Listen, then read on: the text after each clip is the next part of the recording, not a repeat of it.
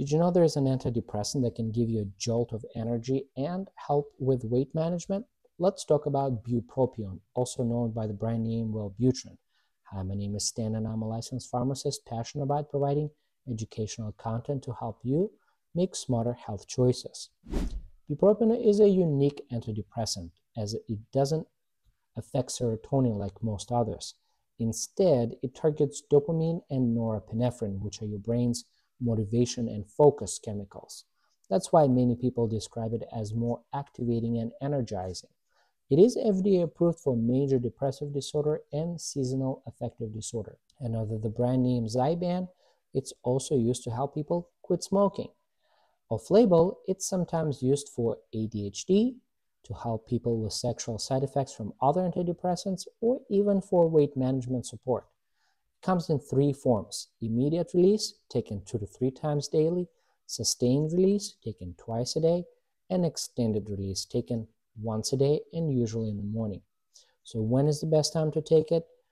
Early in the day, because it can cause insomnia. You can take it with or without food, but always swallow tablet whole, no crushing or splitting. Common side effects include dry mouth, nausea, headache, and trouble sleeping.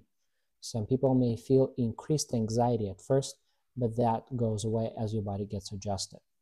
Under the name Zyban, Bupropion also helps people quit smoking by reducing nicotine craving and easing withdrawal symptoms. It works on the same pathway in the brain that nicotine stimulates.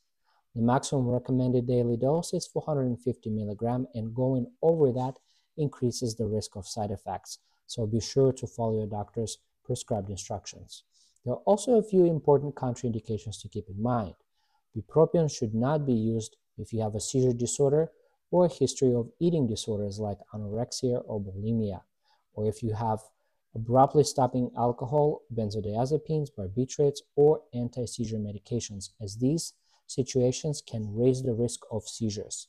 It also shouldn't be used together with monoamine oxidase inhibitors, and you have to allow a 14-day washout period before starting Bupropion. And here's something cool. Unlike other antidepressants, Bupropion is weight neutral or even weight loss friendly. It also rarely causes sexual side effects, which is a big plus for many people. And thanks to its dopamine boost, many people report feeling more motivated and focused, especially when depression feels like a fog. Thank you for watching this educational video. If you found this helpful, please like, subscribe, and share it with someone who might need it. Stay healthy, and I will see you next time.